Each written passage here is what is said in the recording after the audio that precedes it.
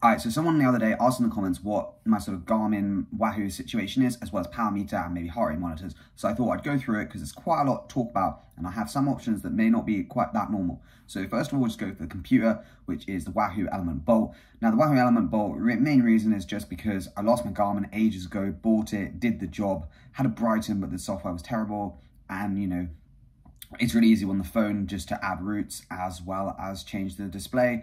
It records power, it does everything I need to do. The only downside is it doesn't do the Garmin IQ thing, so you can't add like aero sensors and stuff like that, but that, you know, that's pretty marginal. Except for that, really rate it, good stuff. I mean, I've had 3, they always break, but they give you a new one, so I think that's okay. Like, it's obviously not great for longevity, but mine always break, but they give me another one, so fair enough. Now for power meters, this is more of a rogue one. So I start off with the Stages, which is like classic cheap power meter, and then after breaking my leg and all the rest of the stuff that happened in like 2019, I decided it was probably a good idea to get a dual-sided one. I was looking at it anyway, like, because I thought the Stages might not be too accurate. And what I settled on was was an info crank. Now, info cranks are normally very expensive, like at brand new. I managed to get one on a Black Friday sale for like 500 quid, so it was decent for a crankset and chain rings. The reason it was so cheap was because it was a 5339, like 130 BCD, so you can only use big chain rings, but that's fine.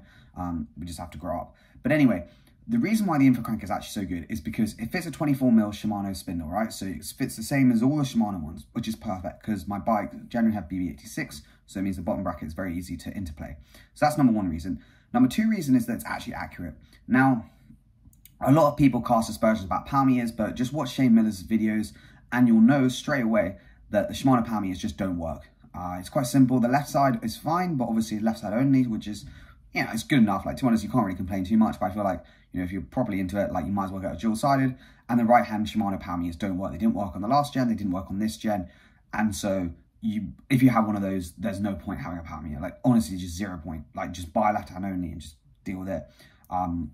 Pedals, fine, but again, pedals I don't like because I eat through pedals like no tomorrow. I don't know if it's my weird pedaling style or whatever, but I always ruin them. Plus, you clip them, and I just don't think they're the best solution because they're quite exposed. And then other options are quarks, rotors. They're all good, but it's just a ball ache with the power meters, or they cost a lot of money as well. So the info crank is good.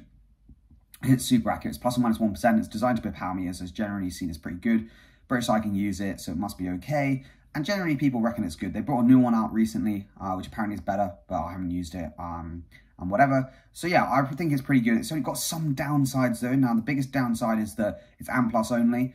Bit annoying. I think the new one might be Bluetooth, but my one is ANT+ only, which is a bit annoying if you're trying to do Zwift or anything. Weird batteries, LR44s, so a bit of a ball ache. Can't find the petrol station always if you ever run out on a ride. But because it's dual-sided, it's generally okay, because if one side does run out, then you can use the other one, it will just double it, and also it gives you quite a lot of warning.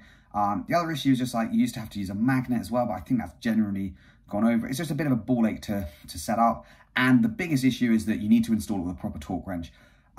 You've got to whack it up to 45 Newton meters, so you need like a car torque wrench, because otherwise you won't do it properly and the crank will fly off. And I've had that many times, and I had to get, well, they gave me a new one luckily, which is very nice, but it was definitely a user error for myself. But yeah, I really rate it. It's really easy to use, like, once you get it up. The biggest thing is you never have to calibrate it as well, so I would highly recommend. The other downside is that it's very heavy. That is probably its biggest issue, is that it's super heavy compared to a Shimano crank, because it's like solid and all the rest of it. But, you know, unless you're a massive weight weenie, it's probably not the biggest issue. It's annoying for when I'm trying to get super like hill climb build, but otherwise, not too bad. And also, with people with like 9 kilo aero bikes now, no one seems to care about weight. You know, like a Trek Madonna at the Tour de France for Stuyven's weighing 8.6 kilos. So I doubt 200 grams on the power meter weighs much. Right, I'm going to get my last little thing, which is heart rate monitor, which is the old McGeen. Now, the McGeen is good, but it's terrible. As all heart rate monitors, maybe it's just me, but it seems like a lot of people have this issue where heart rate monitors just don't work. Now, it's a bit annoying that they don't work because they seem such a simple piece of kit, but they just don't. So I've been through a couple, so I wouldn't really recommend it, but I don't know which to recommend. They're 20 quid, they last a year. It's fine, it's not great. I don't know who is the best. Apparently Wahoo are good because they just keep giving you new ones even when they break. Apparently Polar is the other one, but you have to take the like strap or the like unit off the strap, which is fair enough. But yeah, heart rate monitors, if you've got any recommendations, definitely let me know, because I still have not really decided. I don't have a heart rate monitor at the moment. I should get one. It's useful for the training and all the rest of it. But yeah, those are the sort of things I use to analyze all my data for like afterwards, Training Peaks, Strava, And yeah, that's about it. So anyway, cheers for watching. Hope you enjoyed this video, and I'll see you in the next one.